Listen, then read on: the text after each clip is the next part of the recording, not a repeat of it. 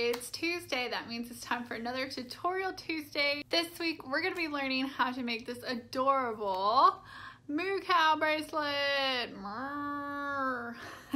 If you're new here, welcome. I'm Holly Nicole George, also known as the Twister Sister. I turned my passion and my hobby of balloon twisting into a successful business, and so I like to teach a balloon tutorial every single week to help others have a successful business like I did.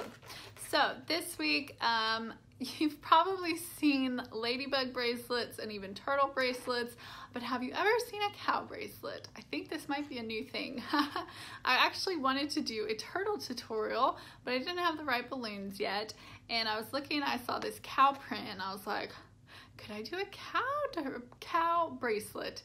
So this is what I came up with, and I didn't want to wait. I wanted to go ahead and show this to you guys right away. So that's what we're doing this week. If you love this design and you want to start making it for your customers right away as well, I do have clip art available that you can purchase and go put on your menus. So when you're working events this next weekend, you'll be able to practice making some of these cow bracelets. You only need 4 balloons to do this design. We're going to start off with a black 260. We'll also be using a white 160, a pink 6-inch heart, and then a 5-inch round with a cow print. If you don't have a cow print balloon, don't worry, you can always draw the spots on just a regular white 5-inch round, but it's definitely going to be faster if you have the print. So I've got my black 260 inflated and ready to go. I've just inflated it about halfway. We don't need it fully inflated. And I'm also going to attach my heart to the front of it. So I've got a pink 6-inch heart here, and I'm going to put it on my pump, and I'm going to put the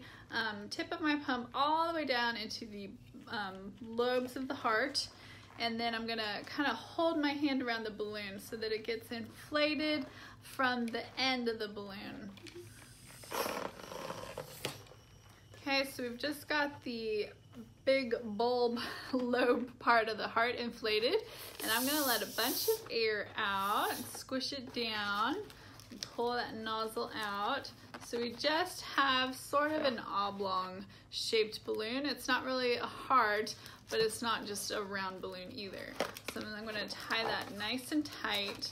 So we're going to have a nice long tail, and this is going to be the snout or muzzle, whatever you call it, of our cow. We're going to take the tail of this and the tail of our black 260, and we're going to tie them together. Do a nice double knot so they don't come undone. Okay, so now we're going to do a pinch twist, which is just a small round bubble in our black 260. We're going to pull that bubble out and twist it around itself to make a little pinch twist. And then we're going to do 4 about 1.5 to 2 inch bubbles, all right after each other. These are going to be like his legs, sort of like his feet. Okay, we've got 1, 2, 3, 4. We're going to bring them together to make a ring and twist them all together. Okay, so we're going to have this. Once we add his body and the eyes, that'll shoot the nose forward, so don't worry about if it's sticking up like this. Next, we're going to grab our cow print 5-inch round.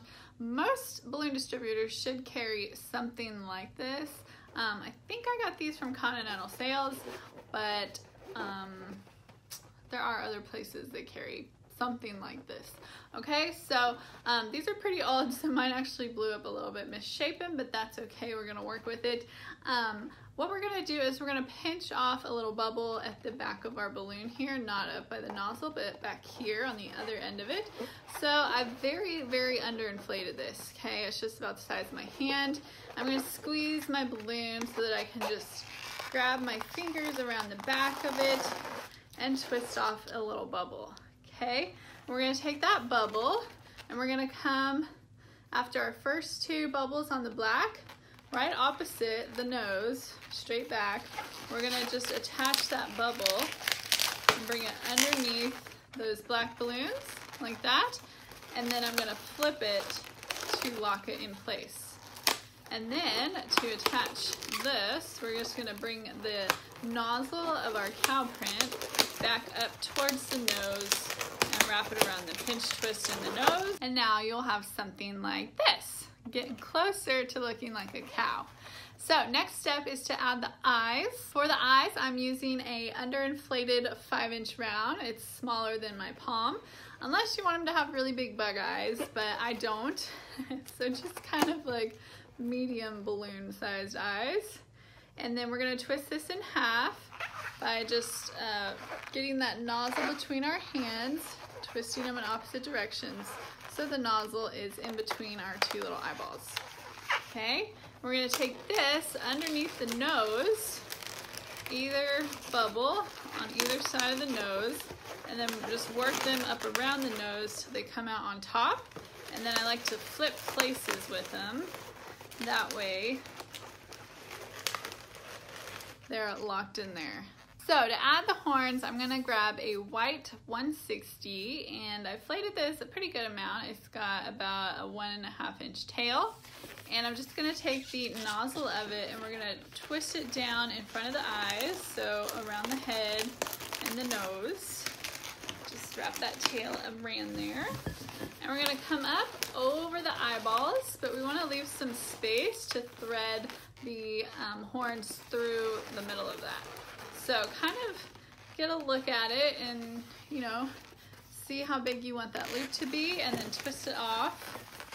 And then we're gonna wrap that down around the head. And then I like to break this off and just use it, go right into the horns. So make sure this is really wrapped around that pinch twist and the nose and whatever you've got a few times. That way we can break it off and just let this go so that we can use both of our hands to tie this balloon off so that we can go right into our horns. Now, if you don't know how to break your balloons off, it's really easy. I promise you, I've taught a ton of people how to do this. I've got a video that I'll link to that kind of shows you in slow motion the method that I use to break my balloons. So I definitely encourage you to try it out, give it some practice. Don't expect perfection the first time you do it, but if you practice it over time, you'll be ripping and breaking your balloons so easily you won't even think about it. So I'm gonna fold over just the little tail end of our white 160 here for the horn.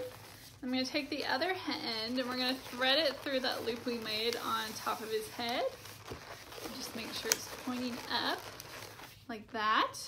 And then on the other side, we're just gonna match the bend in the balloon for the other horn, and then twist it off where we want to end it. And then we're just going to break it off and tie it, or use your scissors. Okay, so just even that out, make sure it is centered up. Okay, now that looks like a really super cute cow. I'm just gonna clean up the tips here on the horn, just cut off these little tails, make it look nice. And then I'm gonna grab a black marker and we're just gonna do some really basic marker work. So I just did some really basic artwork, just sort of my standard balloon animal eyes and a really simple mouth and nose. And so this is basically it. Now, we're gonna turn this into a bracelet. If you've ever done a ladybug or turtle bracelet, you know where I'm going with this, but if not, you're just gonna basically cut off the end of your black balloon. We're gonna let all the air out of there, okay? Now I do like to puff inflate this, so you're just gonna put enough air back into it to expand the balloon a little bit, just to fill that up with some air so it's not quite as weird feeling. And then I'm gonna tie this off so that the air stays in there. And then we're gonna bring it back towards the back of our cow. Just gonna loop it back over and down. I'm gonna wrap it around that little bubble that's in the back. You could leave this sticking out for a tail if you wanted to, cut it off or hide it. All right, and now you have a little bracelet that you can just slip on your customers or your friends or your family member's arm. And now you've got a super cute cow bracelet, and these are just so adorable, especially if you do restaurant work and people can be, well, I guess that's kind of weird if they're eating like steak with their cow bracelet on, but hey, some people are cool about that. So that is it for this week's Tutorial Tuesday. I hope you guys like these little cow bracelets. Please let me know what you think in the comments. If you enjoyed this and want to see more balloon related tutorials and videos, make sure that you subscribe to my channel. I put out new videos every Tuesday, and we're going to be doing lots more stuff in 2019. I'm so excited about it. I can't wait. I just cannot wait. Also, I'd love to connect with you over on my Facebook page. Link is in the description.